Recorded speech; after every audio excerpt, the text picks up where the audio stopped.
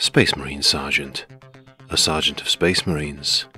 You know, the monopose Space Marine from 1993, when the 40k 2nd edition starter set was released. This was the first Citadel miniature I ever owned, and in this video, I'm going to paint one and talk a bit about its history.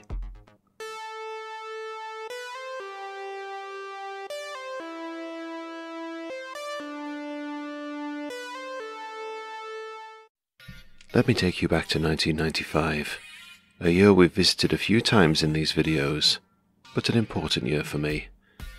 It was the year I first dipped my toes in the Warhammer hobby, and my introduction to it was, in part, by this miniature. At the time, several of my friends had begun their journey into this hobby, and through hearsay, I began to pick up a picture of this exciting pastime. One of my friends agreed to sell me a spare unpainted miniature he had, for the sum of £1.50. Whether he fleeced me or not, it didn't matter. I was excited to own something Warhammer, and the miniature he sold me was this one. Well, not this exact one, but another copy of it. A little while later, I found this miniature available in the 40k starter set and the plastic tactical squad box, to name the most obvious. But in researching this video, I found that my friend probably acquired it from White Dwarf 166, released in October 1996. It came with a free miniature, either a sergeant, or a tactical marine with bolt gun, flamer, or missile launcher. The magazine contains an article by Mike McVeigh, outlining how to assemble and paint the miniature. Now I think about it, I wonder if people cherry-picked the miniature they wanted from the magazine shelf. I know I would be searching for the missile launcher if it was me, and I would have been disappointed with another bolter marine, but that's just me. I don't own this guy anymore, and I can't recall what happened to him exactly. I know I painted him. I think it looked a bit like this, but worse. Worse than this, with globs of paint and detail obscured. Never mind. This model itself came in 4 parts: torso, bolt pistol arm, backpack, and base. The bolt pistol could be angled somewhat, depending on whether you're a straightforward kind of person, or a fire your weapon in the air kind of person. Now, I already have one of these painted up, a First Company veteran from the Ultramarines chapter, but I wanted to try something a bit different for this video. Most of my paint jobs tend to lean towards the 90s style, well, to the best of my ability anyway. I am no Will, aka Goblin Green, but we can paint our miniatures however we want.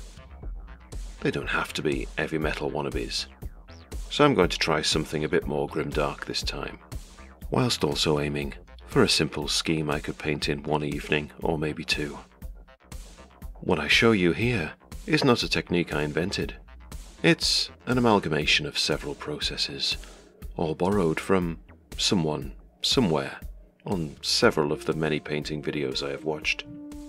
And I forget where I have watched these, since there have been so many. Then again, very little is original in painting anyway.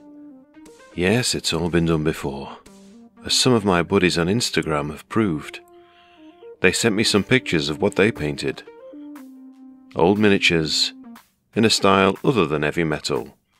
Grimdark, you could say, whether they be Space Marines, or Guard, or Chaos. Characters, troops, and vehicles. All have been a big inspiration to me, so if you like their work, check it out on Instagram. I've put their handle in the corner of each photo here.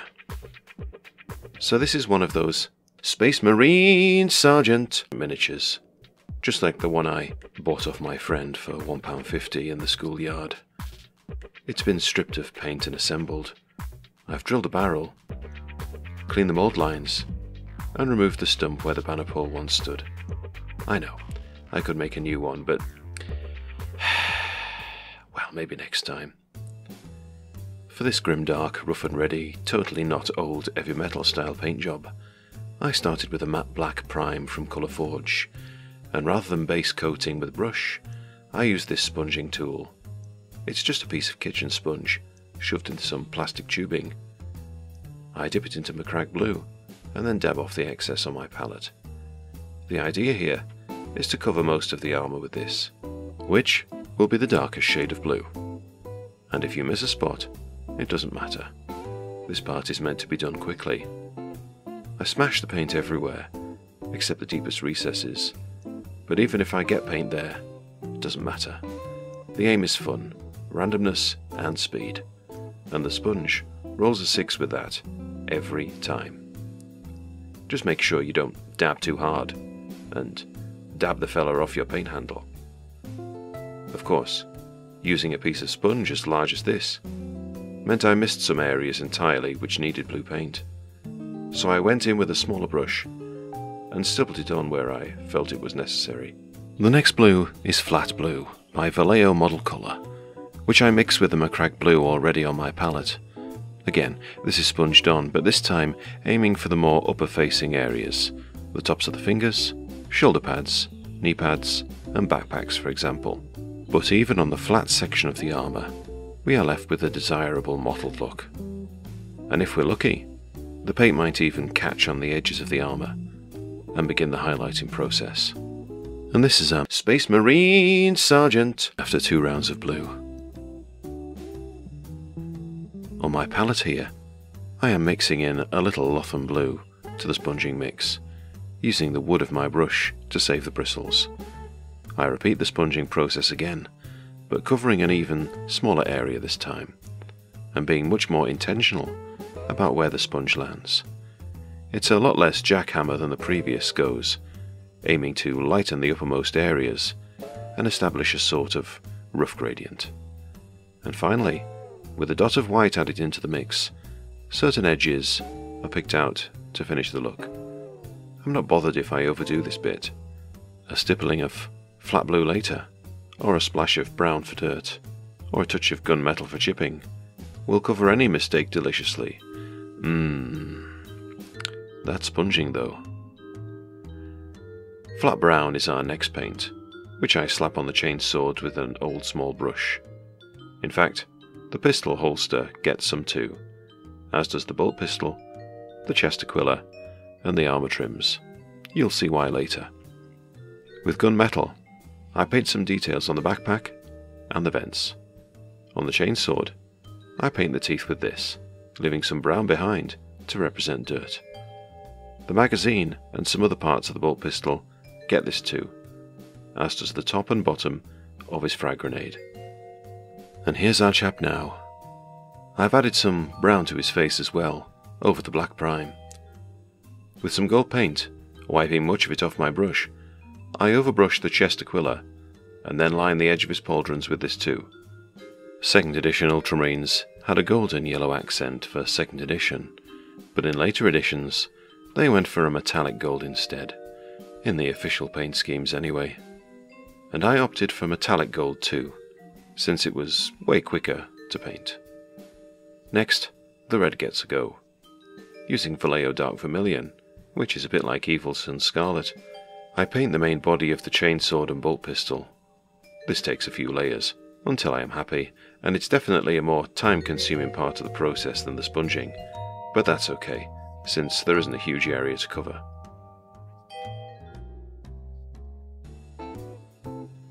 It will soon be time for some weathering, but before then, I have at it with the decals to ensure they become weathered later, along with the rest of the armour.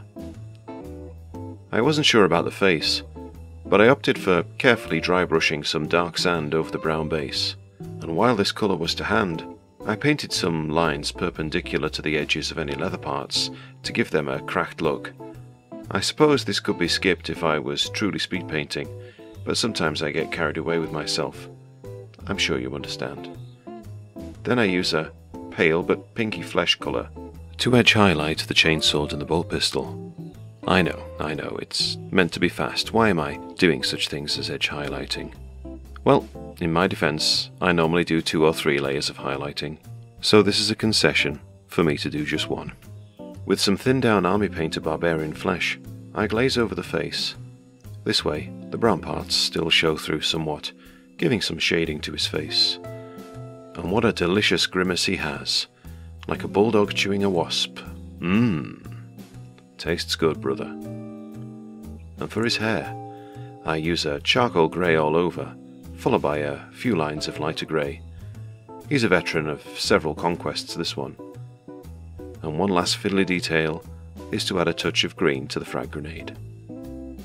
I haven't used any washes yet, but I break my streak by applying a little Reichland flesh shade to the parts of the skin where I wanted more shading, but mainly to the aquila and any gold sections, just to mute it a little.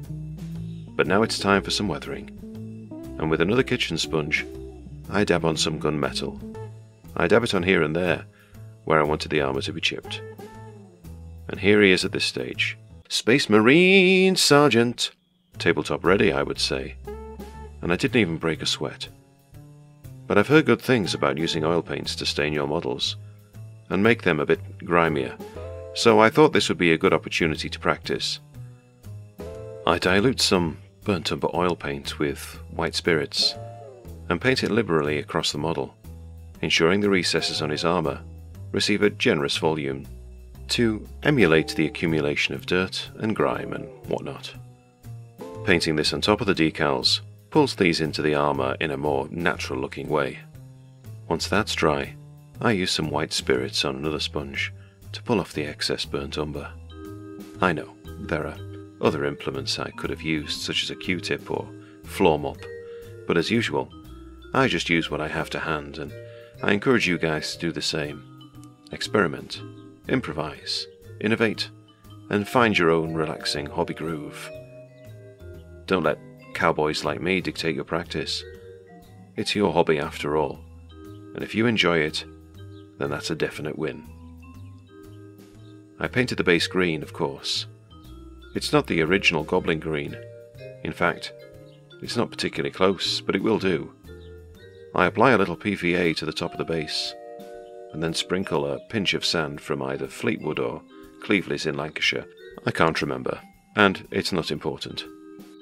When that's dry, I seal it in place with watered down PVA, and when that is dry, it gets a coat of green again, and a final highlight with Vallejo dark sand. And there he is, one retro plastic Space Marine Sergeant, painted with mostly simple and fun techniques, dark and grimy, and not at all like the studio pieces back in the day. It was entertaining to experiment with some techniques I don't normally use. Is there room for improvement? For sure. We're all a work in progress after all. Speaking of progress, at the time of this video's release, we have just crossed the 1 year anniversary mark for Miniscape. 1 year and 40-something videos. It's been an enjoyable journey so far, and I have no plans to stop. I want to say a massive thank you for all my subscribers and regular well-wishers in the comments section. Your overwhelmingly positive messages really do help motivate me to keep going. So thanks again. And here's to another year of Miniscape, and many more to come.